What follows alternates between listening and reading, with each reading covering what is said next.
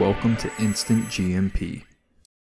The staff at InstantGMP prepared the GMP compliance series of presentations to focus on good manufacturing practices and GMP compliance for FDA-regulated products.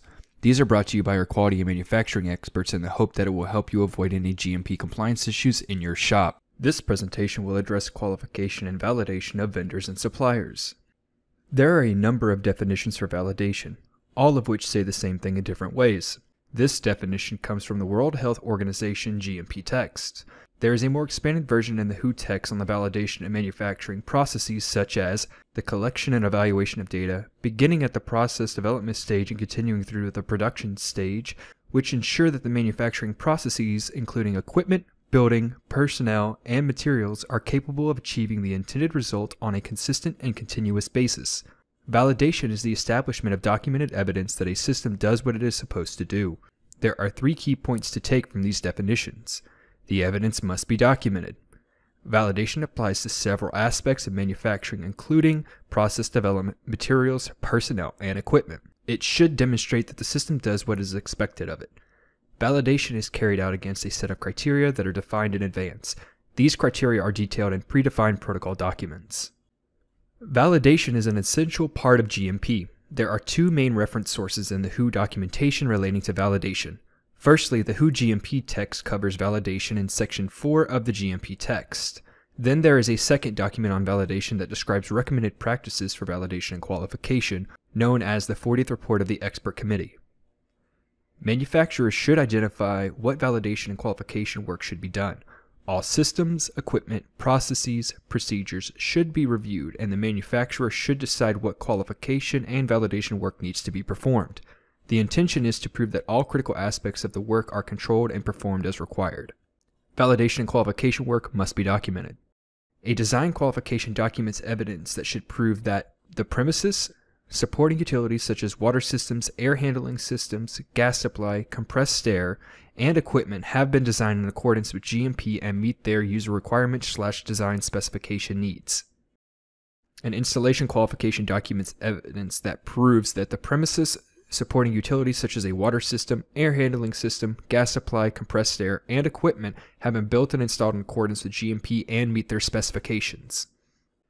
An operation qualification documents evidence that proves that the premises, supporting utilities such as water and handling systems, gas supply, compressed air, and equipment are operating in accordance with GMP and meet their operational specifications.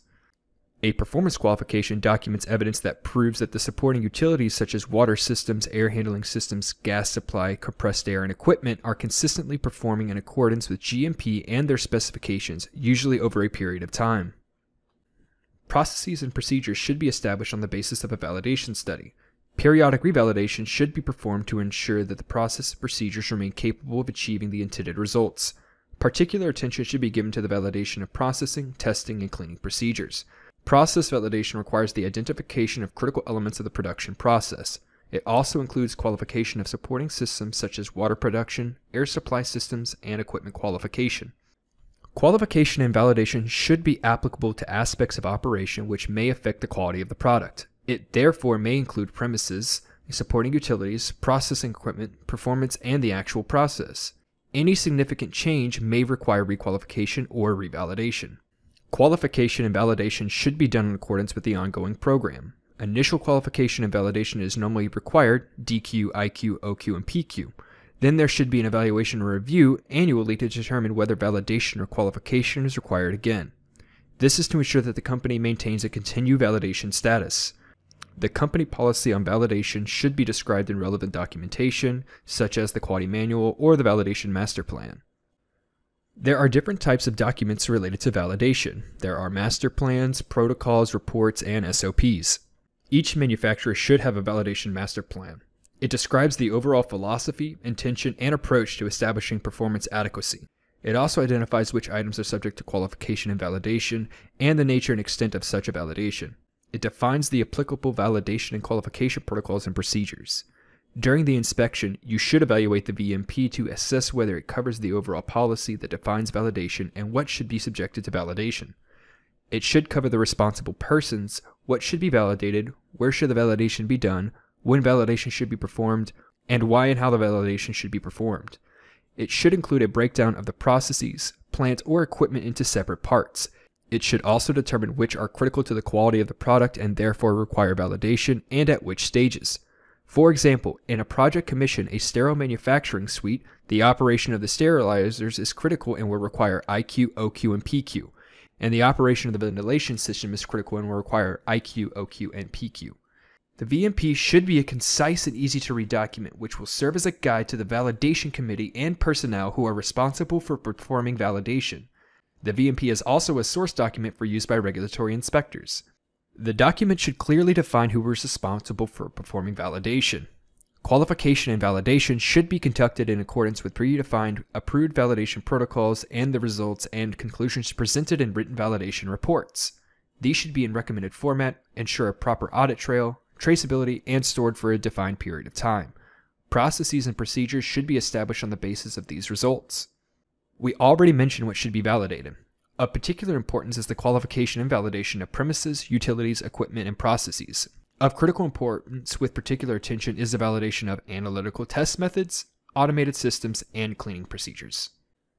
The main reference text that the WHO has produced relating to validation is published as Annex 6 of the 34th report of the WHO Expert Committee of Specifications for Pharmaceutical Preparations, published in 1996. The annex is titled Good Manufacturing Practices, Guidelines on the Validation of Manufacturing Processes. This document covers the subject in some detail. It provides a glossary of terms, discussions of the topic in general, types of validation, the different approaches that can be taken, and recommendations on how to organize a validation program. It also presents an outline for a validation protocol and report. The focus is mainly on validation of manufacturing processes, but many of the points also relate to other operations, such as cleaning. However, for guidance on the validation of analytical techniques, you should refer to Annex 5 of the WHO Expert Committee's 32nd report entitled Validation of Analytical Procedures Used in the Examination of Pharmaceutical Materials. The VMP should typically include at least the following sections: approval page of table of contents, introduction and objectives, facility and process description, personnel planning and scheduling, responsibilities of committee members, process control aspects, equipment, apparatus, process, and systems to be validated, acceptance criteria, documentation, SOPs, training requirements. The results obtained during the performance of the validation must be recorded. The validation report reflects the final test results and other documents such as instrument calibration certificates. It is on the basis of this report that the decision is taken on whether a particular process is judged to be validated. During the inspection, you must assess whether there is a written report reflecting results after completion of the validation.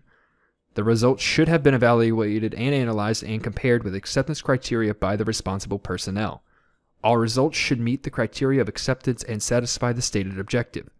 If necessary, further study should have been performed. If the results were found to be acceptable, the report should have been approved and authorized.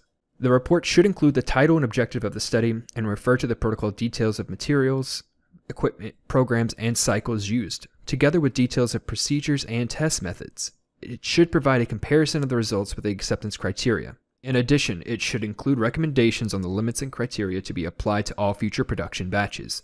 It is common practice in many companies for the protocol and report to be combined into a single set of documents. The protocol is approved as a form on which the test results are recorded as they become available.